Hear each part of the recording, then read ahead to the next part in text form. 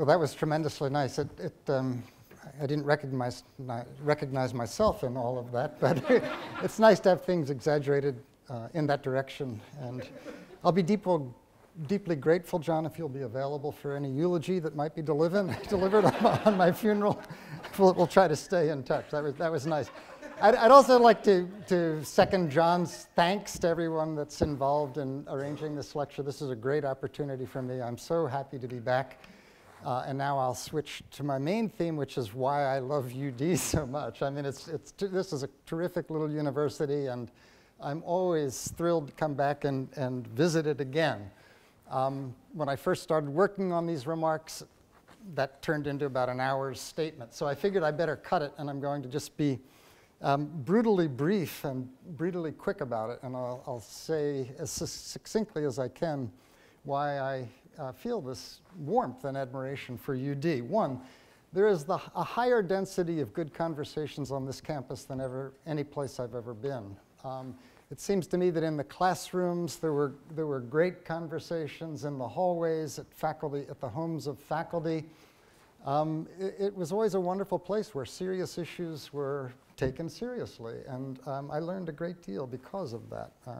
Secondly, the hospitality that my wife and I experienced here from the very day we arrived in 1979 after a long drive across the country in an unair-conditioned car in the middle of the summer, to be greeted warmly in the way that we were. Well, not warmly making it hotter than it was, but we were greeted with such hospitality, and it hasn't stopped.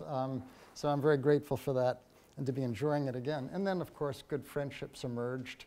And notwithstanding time and distance, they remain. So I'm very pleased by that. Beyond that, you've got the core curriculum, the Rome program, and a tremendous dedication to Catholic liberal arts education, and all of this makes me love this place. Now, I would like to stay on this topic, and I'd enjoy lingering here, but I will try to move on, swimming against strong currents of nostalgia and admiration, and turn to Rome, whither it's also a joy to go. So tonight I'm going to be insanely bold or immodest and speak about the entire history of Rome. So from its mythic origins to the present. And in partial defense of this, it will remain immodest, but in partial defense of this, I won't presume to answer all of the questions that I raised, but I would like to acknowledge key questions that I think should be raised in the course of an encounter with Rome. The first question that underlies the talk is, well, what is a Roman education anyway? What is it that one should try to learn when one goes to Rome? What is it that one should try to learn if one spends a semester in Rome? What is the goal of this opportunity? And my view will become clear as we proceed. There's a kind of practical question to this that I have in mind, and that is, how does one transform a Roman holiday into a Roman education, if that should be possible? Is there a strategy for doing that might be helpful? Now, this is not easy, I think, and it's not helpful. It's not easy in the first place because having that Roman holiday is so wonderful and so easy. I mean, when you go to Rome, you realize that the Roman legions, they still exist. It's just that they're legions of pastry chefs and cappuccino makers and bartenders and wine bar managers and fake gladiators. And these legions, their goal is to make it easy for you to enjoy your visit in Rome. And they're good, and they succeed. And that makes it hard to say, well, what is a Roman education? I mean, that education becomes a dirty word. It's like, I didn't ask you about an education. I'm here for a Roman holiday. So that's the first obstacle, I think, is the very joy of a visit to Rome. The second obstacle is the flip side of the tremendous educational opportunity that Rome has to offer. There are so many museums, there are so many churches, there are so many chapels in so many churches, there's so many works of art in so many chapels and so many churches. It's a city that is unbelievably rich. I had no idea that it would be this way before I ended up getting there. So some psychiatrists have even thought that they have diagnosed a neuroses which they've called the Stendhal syndrome. And this does not cause a heart attack, it causes an art attack. There's just too much. So these are two challenges that must be overcome if one seeks to encourage a Roman education. Now, University of Dallas, I think, goes a long way in meeting these challenges. Its Rome program is a semester, not a week. It has courses that are linked to being in Rome. Moreover, it's supported by courses on the Irving campus and the UD core curriculum, courses on Dante, on Virgil, on Machiavelli, courses on the French Revolution that are pertinent to the formation of modern Italy. So the first requirement, if you want a Roman education, as I really think you should become a student at the University of Dallas or a faculty member. That's the best starting point. But if that's the first essential, still there's an infinity of things that remain to investigate in Rome. So how should one go about that? My first thought is one needs a theme to follow that will help one link together one's different experiences and one's different observations. We need priorities. We can't do it all. So how do we filter to the things that are most important? Otherwise, if you read a guidebook, and the guidebooks are wonderful. I mean, of course, you know, Georgina Maison, it's a great guidebook. The Blue Guide is a great guidebook. But they're filled with factoids about so many different places that you get names and dates and dates and names and names and dates, and it's hard to find a thematic approach to the city as a whole. Here's an alternative. Filippo Brunelleschi, the famous Florentine architect, goes to Rome with his friend Donatello. He sees the Pantheon. So how did they do this? My friend Donatello, you go back to Florence when you're ready. I am not leaving Rome until I figured out how they built this dome. There's a man who knew his theme, he knew his priorities, and that enabled him to focus on, and he sets, I think, a very high example for us. Now we, for the most part, don't have the skills or the ambition to be architects as Brunelleschi did. So my question gets transformed slightly. You know, if we're not seeking a specific discipline like Italian language or architecture or art restoration, suppose we're interested in a liberal arts, a Catholic liberal arts education, what filter do we use in that case? So I would first make this suggestion. I'm going to walk away from it a bit later, but I would first say this. Walk yourself through the city and consider the signs of discord, disagreement, human conflict. And if we were together right now to take a walk through the city of Rome, what we would find is a lot of it. On the streets, in terms of the people that we see on the streets, you can see they come from all over the world, oftentimes from very sad reasons behind their reasons for being there. You see it in the art that we'd view, and one sees it even in the architecture that's all around us. Why do I suggest this? Because for one thing, it's a search that all people in Rome can participate in actively. They don't always need the little leader. If you haven't been to Rome yet, you don't know that it's populated primarily by people carrying little umbrellas, followed by large groups of 50 people, and they go in front of a building or a monument, and then they talk for 10 minutes, give them 43 dates, 17 names, God knows what else, and then they march on to the next one and do it again. But if you take control, take charge of what you're looking for, you can spend a little less time following the umbrella and looking for strife in the various monuments in the city. So you can participate actively. This also yields many results that are related together, so you actually are making headway on a theme. It's a step in the direction of assembling a Roman mosaic rather than letting each factoid be an isolated piece in a mosaic. And as you know, the pieces in a mosaic won't stay there very well if there's only one. You need the whole thing to help hold things in place. I think that's true with our educations as well. If we learn things that are thematically linked, it helps us remember them and stick them together. The strife in Rome also helps to tie with our modern world, our troubled modern world. So some of the themes will remind us of things that are still with us. And disagreement and discord are simply engaging and simply interesting. Shakespeare never wrote a play in which everybody simply agreed. So here's a quick sample. If we do a walking tour real quickly together, and I'm going to try to race through this real quick. These are some of the things that you would note just if I encourage you to. So here it is. Let's call it a scavenger hunt. Strife among the ruins in Rome. Here's an example. Professor Norris already explained it, but this is sort of the keynote. This is an example of the crucifix triumphing over the pagan god Hermes, suggesting a fundamental cultural change, and we'll come back to this. Everybody would note the Aurelian walls, of course, and if you just make this a personal observation, then it makes you more ready to learn. Well, why did they have all of these walls? Why did they come? When did they come? When did they need them? The Vatican walls. Why do you need walls around the Vatican? If you make this observation, ask this question, you're ready to learn that Leo IV built walls after St. Peter's was sacked twice in the 9th century by Saracen pirates. So pirates coming in from the sea that loot the most famous church of Christendom. Walls seem like a good idea.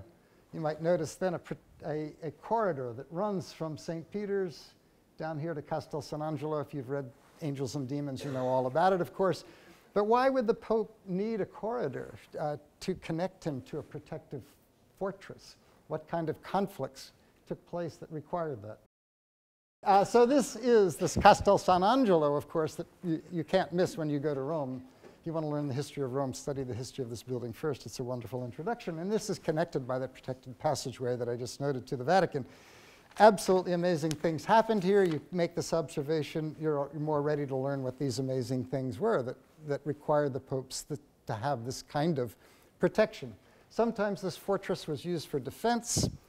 As you could imagine, you build a fortress to protect your city, but that fortress then, if it falls into enemy hands, it can be used to offensively hold the city in subjection. And Castel San Angelo has a rich history, both of liberating Rome, or protecting Rome from foreign enemies, but also participating in the oppression of Rome. This is what Castel San Angelo looked like in its early days. This is the mausoleum of Hadrian, the great Roman emperor. So it didn't begin as a fort. It began as a way of decorating a whole neighborhood in Rome.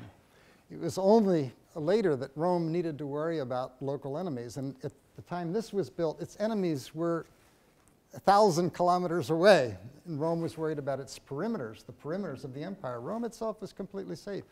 Only in the 3rd century, when things got nasty, did someone have the bright idea, Aurelian, to begin to turn this into a defensive fortification.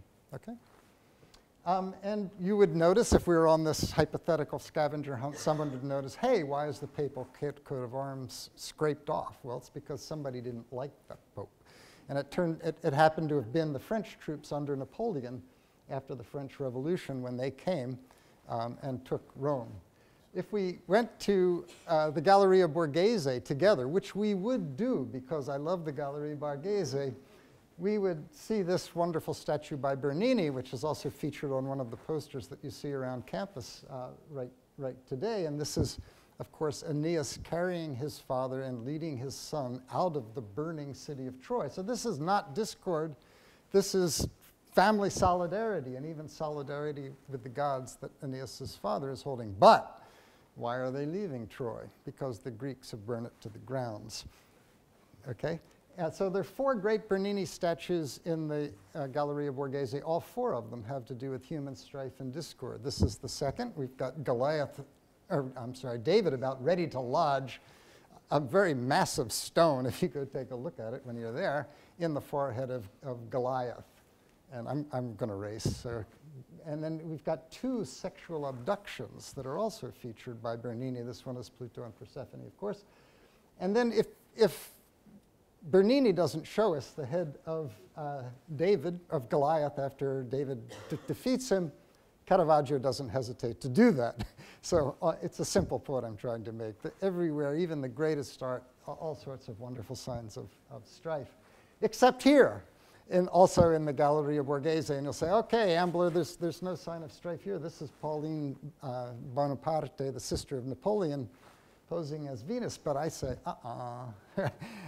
take a look in the left hand and you'll see the apple. What apple? The apple of discord. The apple that was tossed into the middle of a party, more potent than a hand grenade, because once you throw something of great value in the middle of a group of people, it changes their behavior and doesn't always bring out the best in them. So this apple of discord leads to the Trojan War that led Aeneas to flee, as we saw that he did in a previous slide. If we were to turn to more modern things, we would see that there are so-called stumbling blocks in Rome that mark the houses of those, especially Jews, who were taken from their homes to the camps in Auschwitz in the Second World War, or killed in the Fosse Ardeatina. And we would see the pockmarks on the slide at the left as we walked through the city of Rome, where there was a German squadron that was under attack. They returned fire, and the pockmarks have been left there on the Via Rasella, very close to the Quirinal Palace. Then on the right-hand slide, we would see the places where the Germans, in reprisal for this attack on their squad, rounded up 335 people and took them to the Fosse Ardeatina, the Ardentine ditches or trenches, and assassinated them. So at a roughly 10-to-1 ratio for those that they lost. A short and pleasant train ride, 50 minutes from Rome, the American cemetery at Nettuno, which remembers the American soldiers who fought in World War II in Italy. And not far from there, further south, the Monte Cassino Abbey, which was the target of the largest single air attack in military history as a building, a single building that on the 15th of February 1944 was completely destroyed to help dislodge the German troops who were blocking the passage of the Allies up to Rome.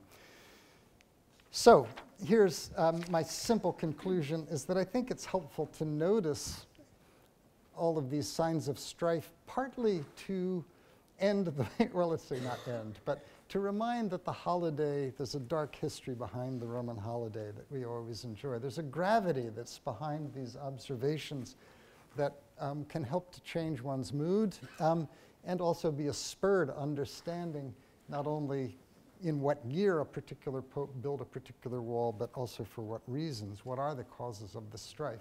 And it's an omnipresent theme, so that every day out in the city, one can stay intellectually alert, I think, to it. And I think the issues are interesting. But it's inadequate. It's inadequate because there's just too much strife in Rome.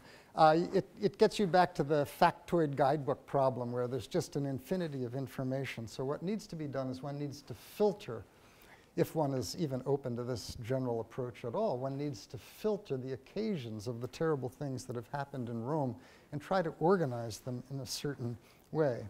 I mean, God can understand it in an instant, all of the strife that's ever existed, but we poor mortals, at least for myself, I need to put things in packages that are more manageable.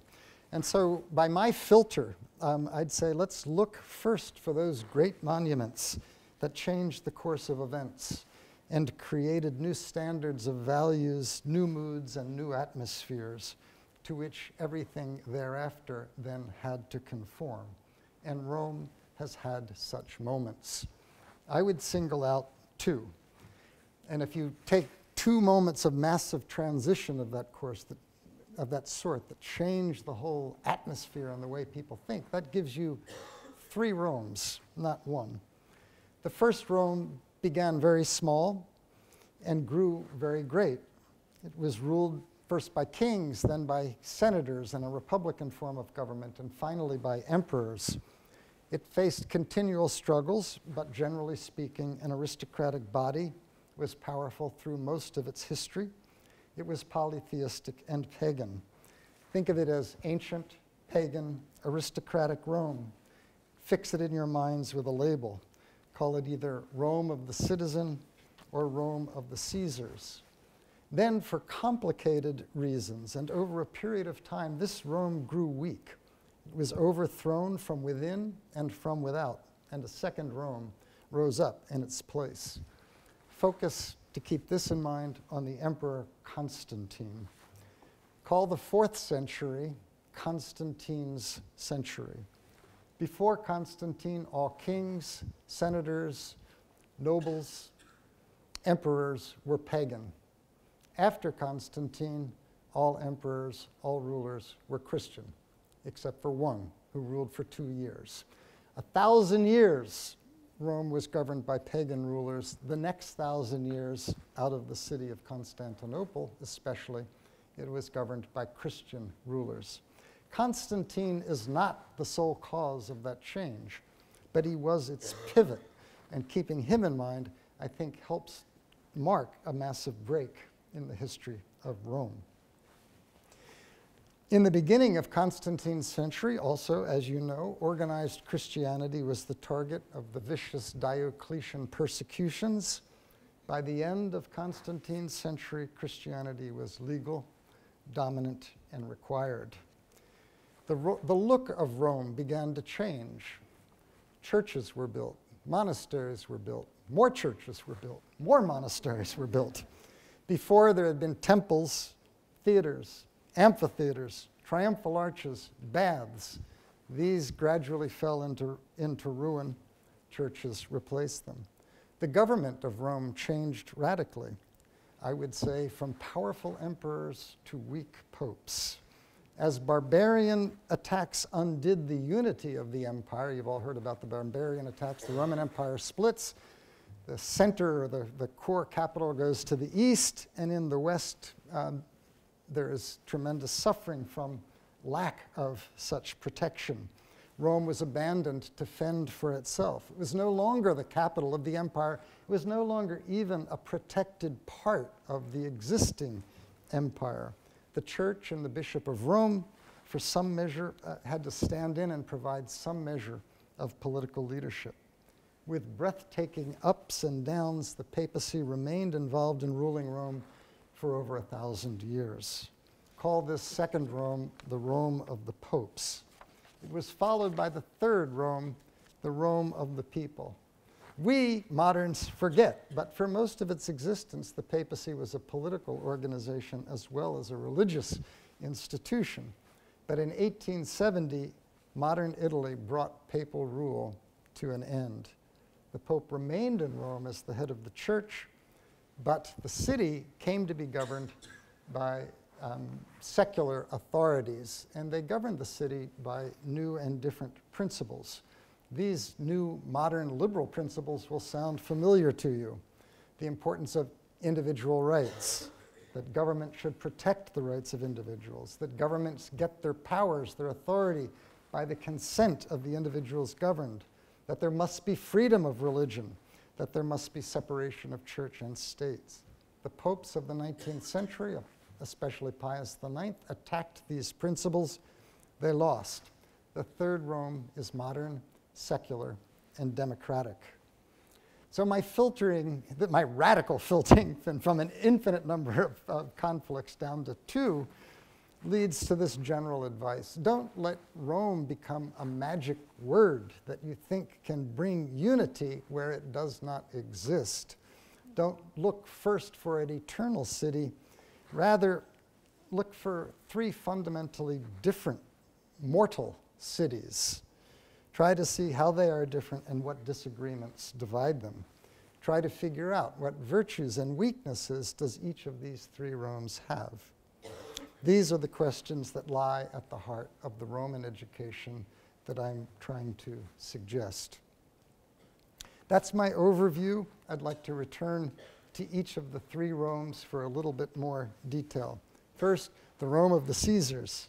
I'd like to say a few words about Rome of the Caesars, ancient pagan aristocratic Rome. You know the sites that we identify with that, the Colosseum, of course, the Pantheon, the Column of Trajan, et cetera, et cetera. This is a Rome that many have admired over the course of history, right? Ancient pagan aristocratic Rome lasted 1,000 years. Why? Longevity. It lasted a long time, and political stability is a rare achievement. 1,000 years ain't bad. 2, scope. It was a vast empire. It ruled most of Europe and good parts of 2 other continents. It brought the Pax Romana to those that it ruled under its empire. 3, it could boast a long-lasting republic, over 500 years of republican government. That's an impressive achievement, especially when you consider that it encouraged a dedicated citizenship on the part of these citizens. 4, beautiful and functional art and architecture. 5, flourishing intellectual climate with great poets, historians, and philosophers. Very impressive. But the other 2 Romes don't agree. And that's why I'm saying there's strife among these ruins. The other 2 Romes don't accept all of these claims. From the perspective of modern Rome, this first Rome was deeply flawed. It practiced widespread slavery. It was almost constantly at war or preparing for major war. It was an empire, and empires tend to be ruled unjustly, imposing their will on subject peoples. Its religious ideas were crazy, trying to tell the future by the flights of birds and the guts of chickens. There were cruel gladiatorial contests in which large numbers of people and magnificent wild animals were slaughtered to please a crowd. It was never ruled democratically, always in some other way, and it was never dedicated primarily to individual liberty, which we tend to value very highly. And the early Christians of Christian Rome, Rome number 2, they also would join the attack against ancient pagan Rome. They would repeat the charges that I just levied. Well, I don't suppose they were so concerned about democracy, but they would repeat the moral charges that modern Romes would levy, and they would add, of course, that Rome worshipped demons, not the true God, and so they had a religious duty to change that. It would be good to pause at this point, if time were available, to discuss how an intelligent defender of ancient pagan Rome might respond to these criticisms from modern and papal Rome. I limit myself to raising the issues that I think are important to discuss and to recover this debate, not to resolve it. So I'm going to move on quickly to the second Rome, the Rome of the popes. First, imagine a very beautiful illustration of the essence of the Rome of the popes. I chose for this the chair of St. Peter from the Lateran Basilica.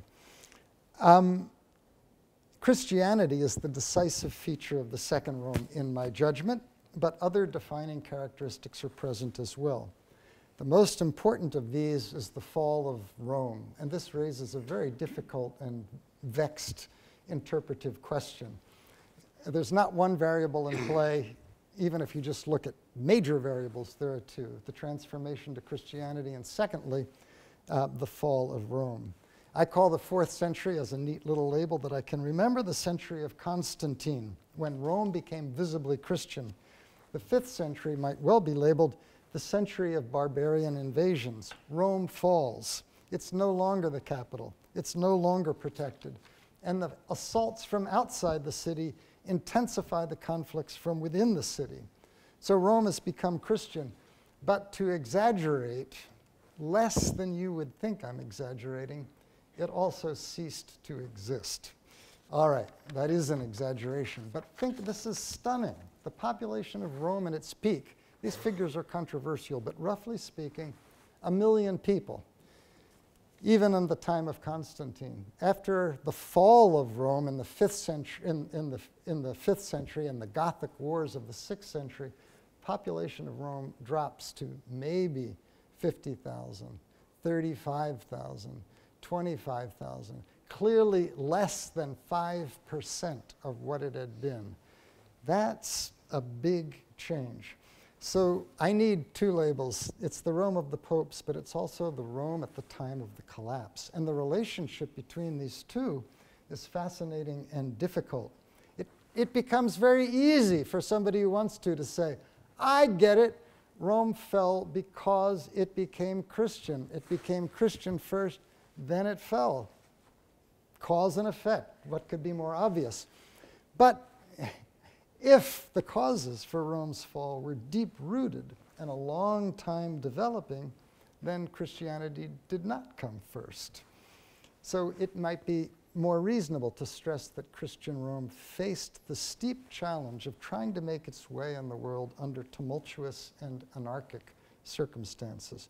Simple point, Christianity was not the only influence at work in the Rome of the popes. There was also a dramatic political collapse in the beginning. The main signs of the Rome of the popes you will see in Rome are the construction of churches and the destruction of pagan monuments. It's harder to see the destruction of pagan monuments because some of them have been so completely destroyed.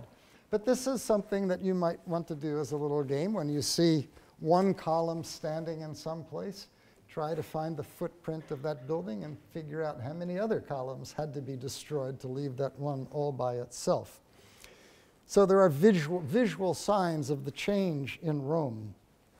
In my view, the chronology and the reasons behind the construction of the new Rome are much better known than the chronology and the reasons for the destruction of ancient pagan Rome. That's very complicated, as it seems to me. Constantine, as you know, ended the persecution of Christians, made Christianity fully legal with the Edict of Milan, and didn't just make it legal, he then encouraged it. He encouraged it by building churches in a very big way. And the emperors who followed him followed his example.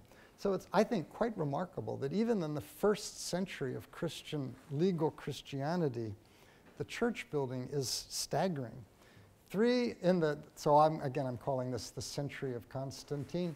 3 of the 4 major papal basilicas are built at this time, plus Santa Susanna, San Clemente, Santa Costanza, and 16 other major churches from this period. Now, I have to admit, most of them have since been rebuilt, so they're not identical to the way they were when they were built first, but they're still in the same location and generally with the same dedication.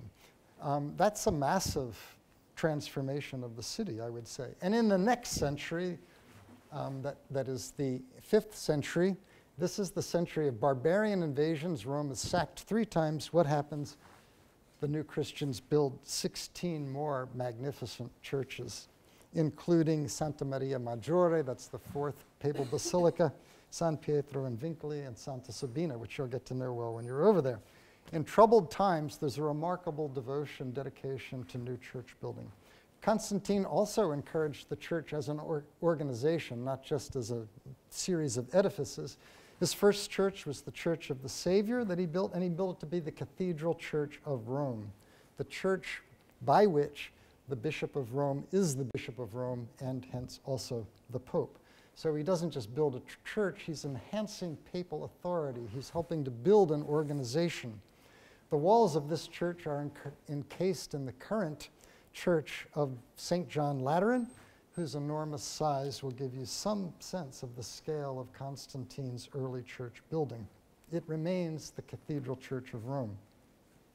Constantine made it legal for the church to own property and then gave the church massive amounts of property, including the Lateran Palace that became the home of the papacy and the center of papal organization. So that's where the popes lived. We tend to think, of course, that that's all in the Vatican, but that's recent history, a mere 400 years ago or so. But for 1,000 years before that, it was St. John Lateran and the Lateran Palace. And according to some authorities, when it was hard to know who the true pope was, you just found out, well, who's occupying St. John Lateran now?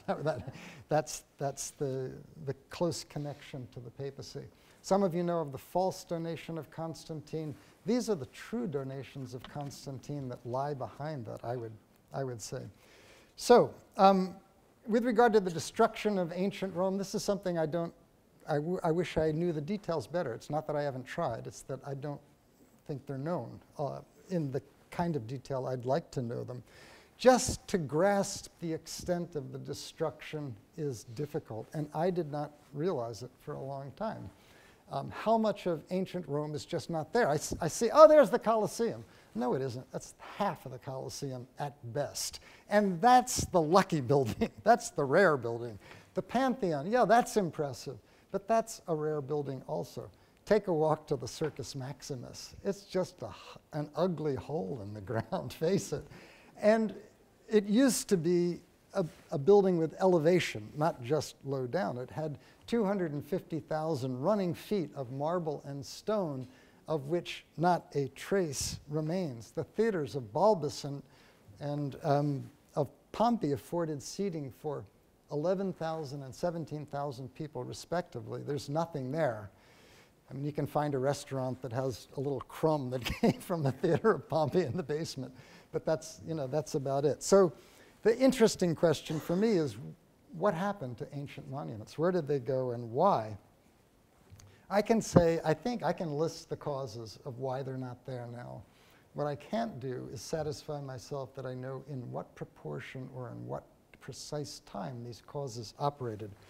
One, because several waves of barbarian invasions took a heavy toll on the city.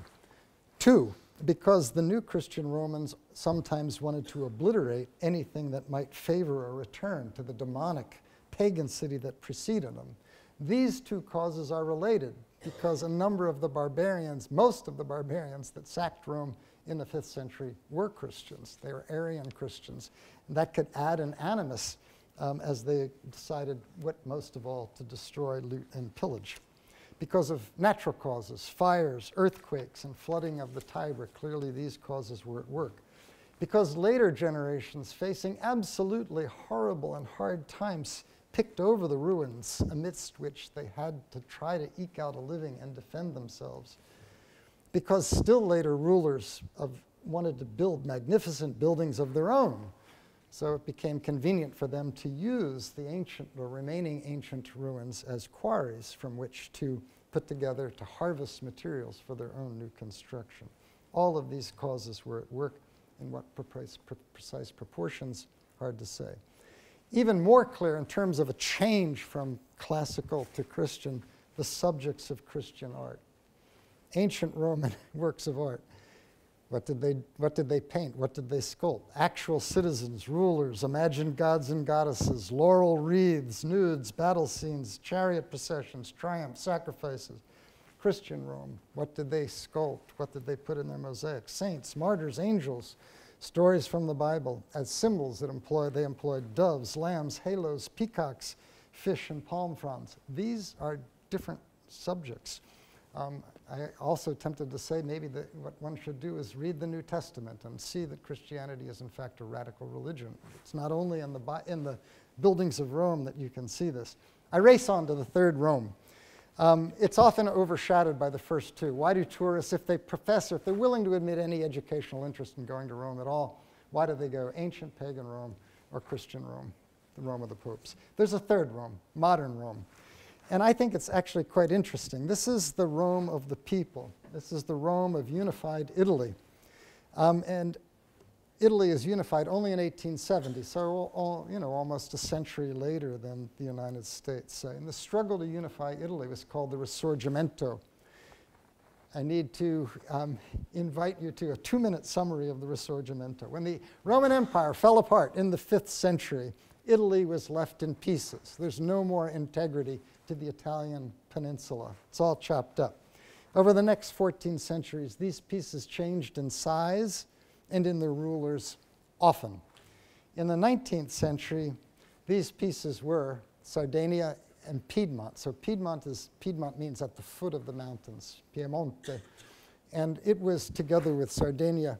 This is a very important part of Italy prior to 1870. It might not seem that way to us now, but it was then. So there's one. Remember that one, Piedmont. The Austrian provinces. In northern Italy, the Austrians dominated the area around Milan and the area around Venice and the area between them. So you have a foreign power dominating northern Italy. If you want to be an Italian patriot, you don't like that. The Austrians also, through their military power and marriage ties, had dynastic alliances and other alliances with all of the other parts of Italy that enabled them to work their will and keep Italy divided, except for Piedmont. That Piedmont acquired the moniker, the La Spada d'Italia, the sword of Italy. It was Piedmont that wanted to unite Italy, especially. The other pieces were mostly under the influence of Austria and resisted this development. There's a 2-minute summary. And to simplify, here's my 15-second conclusion of my 2-minute summary.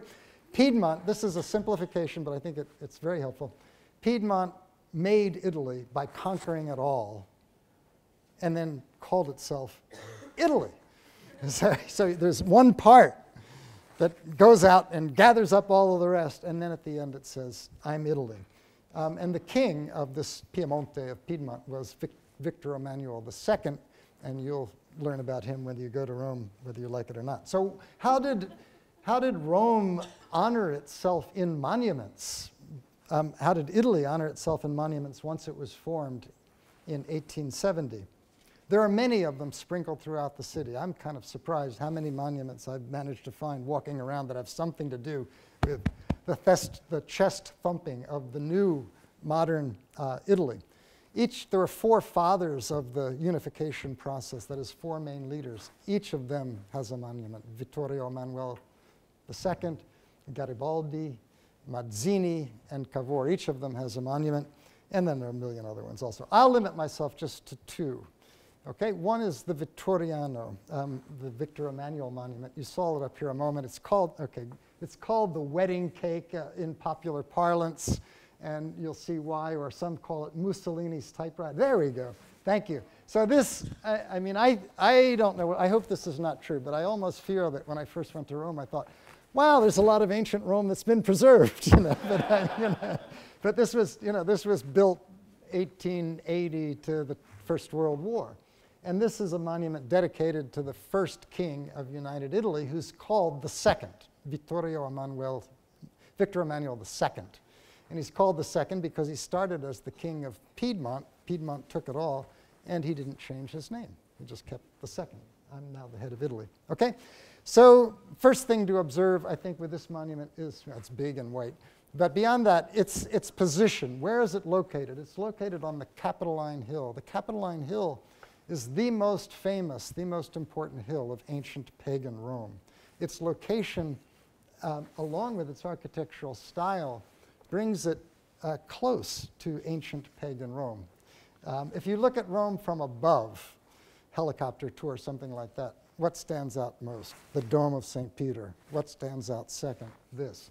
So you, in effect, have two major monuments at opposite sides of the city. This might suggest a tension between the two of them.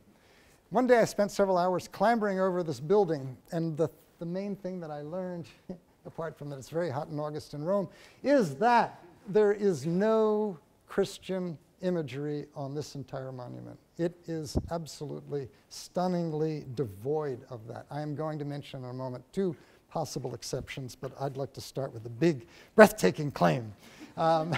There are, all over this monument, there are winged victories, statues of winged victories. This is the ancient goddess, Roman Victoria. I counted 15, not counting ones in bas-relief.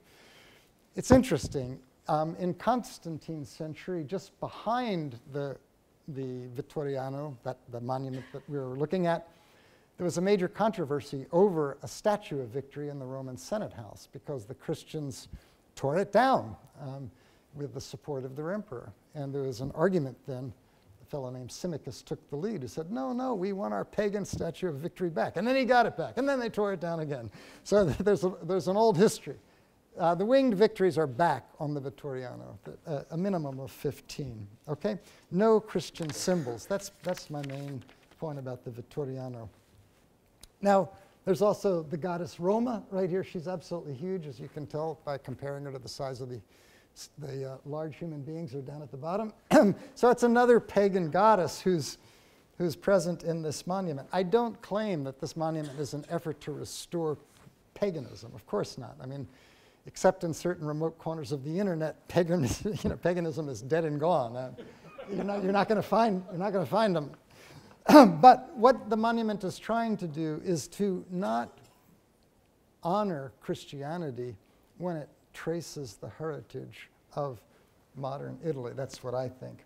And here's a more recent example that may help to confirm this point. In 2004, the European Union was trying to write a new constitution, one that would bind its members more tightly together. And Italy, together with Ireland and Poland and maybe another country, argued, we need a preface in this constitution that pays tribute to the Christian heritage. That helps to make Europe what it is. It helps to bind it together. And that was rejected. And the counter-argument, among others, one counter-argument was, Don't you remember the religious wars, the massacres of the Crusades, the various inquisitions, and the silencing of Galileo? The European Union stands against the principles of papal rule. It doesn't want to honor them or pay tribute to them. There's that harsh conflict, I would say, between the different Romes. And, by the way, the proposal for a Christian preface lost, and so did the proposal for a European Union constitution. The two apparent exceptions, one is there are a couple of winged lions on the statue. The winged lion is the symbol of St. Mark. So you say, Ambler, you're wrong, there's a Christian reference. I say, no, I'm right. That's a reference to Venice, the geographical body, the political body. It's true that you could trace it further back to St. Mark, but what the statue is trying to do is to refer to the geography of Italy. Italy is an important part of that geography. Where is the monument located? It's located in Piazza Venezia, the piazza named after Venice. The winged lion is there, it's true. I think I can explain that. Here is what I consider to be a very interesting story. I'm going to pick up speed, I promise. Heavy losses in World War I. It was a terrible war, okay? France, Great Britain, and Italy, they decide that they should have a tomb of the unknown soldier that honors some fraction of the dead whose bodies were never recovered. The Italians decide to put that tomb in the Vittoriano, and in 1921 there was an elaborate ceremony bringing the mortal remains of many of these soldiers to the Vittoriano for burial in that monument. But the only religious references in the Vittoriano were pagan or patriotic, if that could possibly qualify as a religious reference. And would this satisfy then the Italian people as a way of honoring, remembering, offering consolation in the case of the soldiers that were killed? I think the answer is no, it wouldn't. And so they didn't leave it at this. What they did instead was to build a Christian chapel to surround these caskets that were brought in, complete with crucifix, altar, representations of 4 saints, and a mosaic of Christ on the cross. Outside, the monument continues to show a huge white altar to the fatherland. Inside is an altar to the Christian God that offers a deeper consolation to these soldiers. To their families. This was not part of the original plan and was made, as I see it, as an alteration from the ardent anti-clerical principles of the Risorgimento, which then withered in the face of the high costs of World War I. I'll pass over the other 3 fathers of the fatherland, except to say that there's nothing Christians on their monuments whatsoever. I'd say Italy prefers to borrow from modern Rome. You'll find letters SPQR all over the place, for example, from modern Italy, Senate and the people of Rome, for example. Okay, there's a whole other class of monuments that I think are monuments that try to turn all those who see them against the Roman Catholic Church. How? By pointing out examples that seem to be examples of cruelty or unjust punishment that were carried out by the church. So after the church loses its power, can no longer defend itself, then up go monuments to some of its victims. Thank you. This is a very minor one in Piazza del Popolo. It's a sample. I won't pause on it. But these are 2 guys that belonged to a revolutionary organization that were executed by the papacy. And what the plaque says is that they were executed without trial and without an opportunity to give a defense.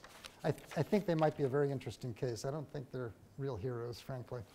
But the most interesting case is that of Giordano Bruno, and that's the most radical statue of modern Rome. This is a statue that stands in Campo dei Fiori, one of the most beautiful and visited spots of Rome. And you'll all see it. You may not pay any attention to it, but there it is. Bruno was an obscure and somewhat edgy thinker in the 16th century who gained his modest living by teaching, wandering around Europe in various European cities. He taught something like the Copernican view, so he could be seen as a defender of the new science that would become so controversial under Galileo. Eventually, he was turned in as a heretic. He was a Dominican when young, but he was quickly recognized as a heretic. He threw away his robes, turned into Rome, and Rome put him on trial for heresy. In 1600, he was led out in public, stripped naked, forcefully gagged to prevent any further heresy or noble last words, and burned at the stake. The statue is near the spot where he was done in. I don't know whether it's just a coincidence, but it's also the only major piazza in Rome, I think, without a church in it. The initial designs of the statue had Bruno in a more aggressive posture, modeled on the Statue of Liberty, believe it or not, which had recently been on display in Paris before being shipped to New York.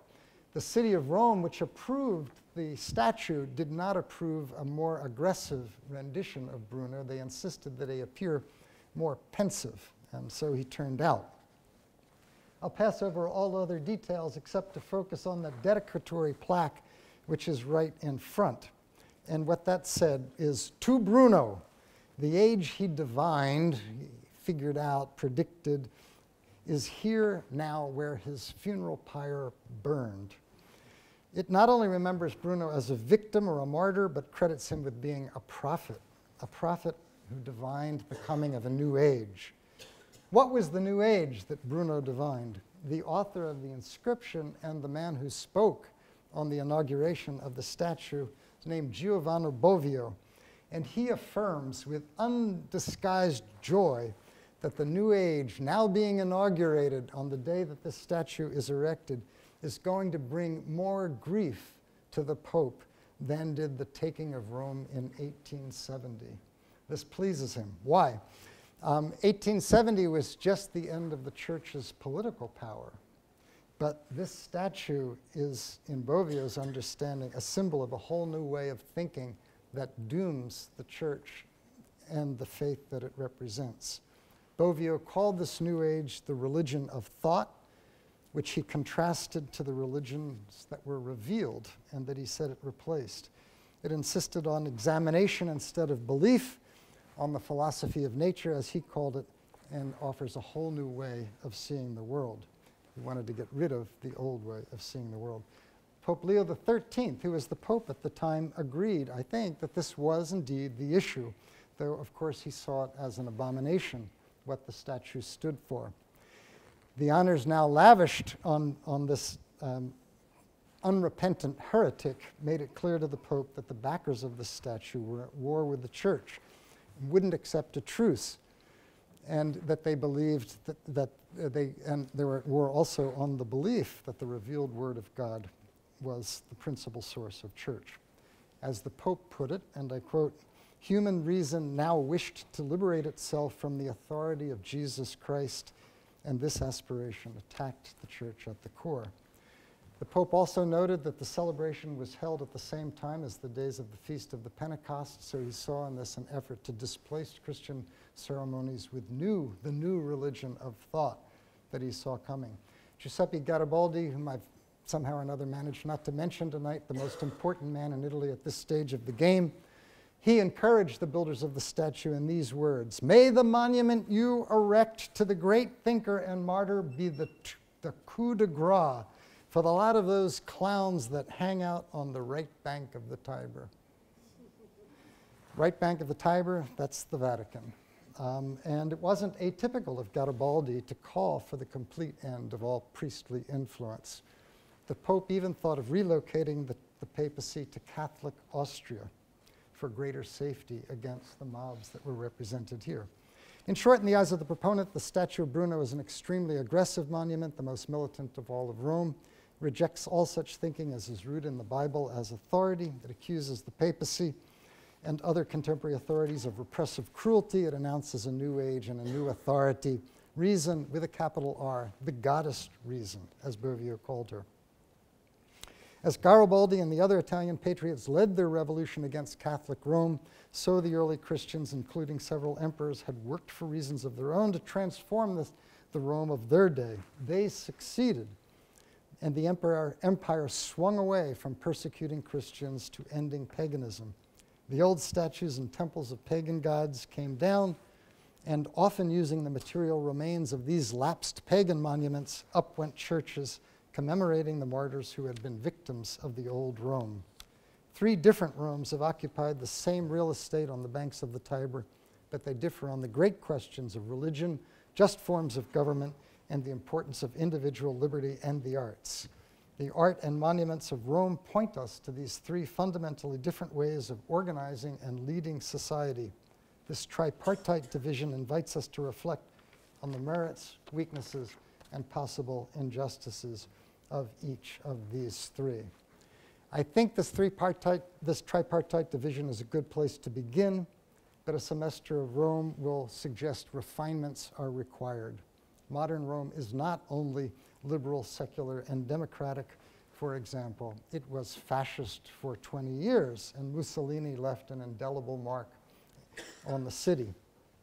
Still, starting with 3 Romes helps introduce the provocative complexity of Rome in a way that is easy to remember and useful to ponder, both as we visit the sites of the city and as we read. It is best to let the refinements follow. The questions I have tried to raise are vast, difficult, and possibly unresolvable, but they are vital ones. They can be forbidden, perhaps by labeling them potentially judgmental, but they cannot be dodged or silenced.